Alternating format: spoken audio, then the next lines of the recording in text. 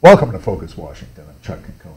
Thrilled today that my guest is Bill Plante, who's covered the White House for years for CBS. Bill, thank you for being here. Pleasure. Tell me, Bill, we talked earlier about how much coverage has changed at the White House since you've seen it. You started in the Reagan years, right?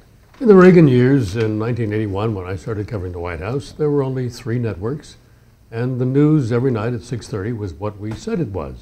Now, of course, the news is whatever you want to find. It's all out there, and it's up to you to decide who you trust. Well, that's the interesting thing about it, because there is so much availability. We talk about we are the most informed society in the world, have the most availability for information, but are we partaking of it? The news is out there. You know what? It always has been, but it's up to you to go find it and to judge whether the quality of what you're getting is up to your standards. Can you believe? You pick papers, many people do, or they used to anyway, by their politics.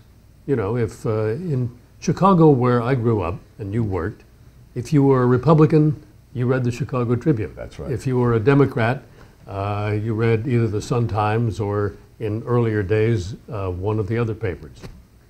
Nowadays, people can still pick their news sources according to their politics. No names, but it's out there. You can decide to whom you want to listen. But Chicago is a good example. You bring it up because when I was out there and starting out at the time when you were starting out, there were 4 newspapers. Before that, it had been 8 or 9. Now it's basically down to 2 newspapers. And I know a lot of young people who work here at Corvus, as I do, and they don't read newspapers at all anymore. So I wonder what the reliability is. I mean, you say they make a judgment. How do they make that judgment? Well, that's where the education of the news consumer comes in. I wish that every kid in middle school were taught how to be a consumer of news. We're taught that something isn't true just because the newscaster or newsreader or the blog says it is, but there's attribution. Is this attributed to some source? Why should I believe this? Or what should I doubt? We don't do that. Maybe in some places they do. But people have to make their own informed judgment about what they choose to believe. Now, this is easy if you simply want to follow one political party or the other. But if you're going to have any kind of critical judgment, you have to be able to say to yourself, can I trust this source? It's a good point. Let me switch back to all the years you've covered the White House. And there is often a criticism of the White House press corps that they're kind of lapdogs for the administration. I've heard it many times. Is there some justification in it? The president gets a lot of coverage by virtue of the fact that he's president, no matter who the president is. It's on cable 24/7. It's usually on one of the network newscasts on any given night, or maybe on all of them. But here's the question to ask. I'm seeing the president, what the president did today, but what's the thrust of the story?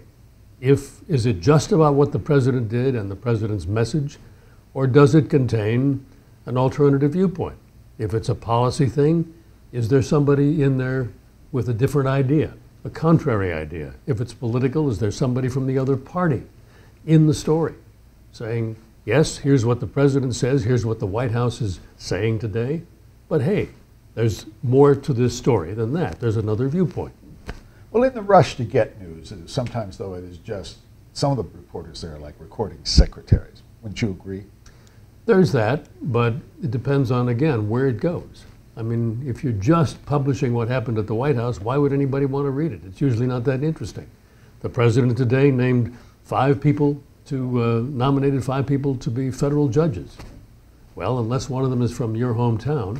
You don't care. Yeah, you don't care. Let's very quickly do Osama bin Laden. He was assassinated. This White House sort of screwed up in its original reporting, didn't it? They would have it that they didn't. They would say that they tried to make as much information available as quickly as possible and then had to change it because new facts came out as the people in the raid were debriefed.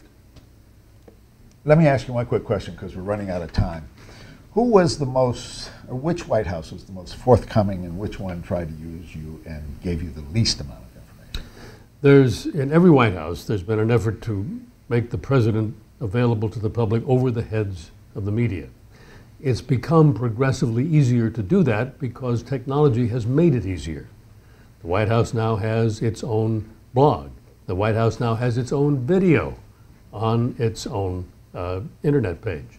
So because it's become easier using technology, I think the present White House is the most advanced at that. They've all tried to do it.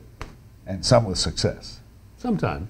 Bill, thank you so much for being here. Bill Plante has been here with me, and I hope we can come back again sometime. I'm Chuck Conconey, and this has been Focus Washington.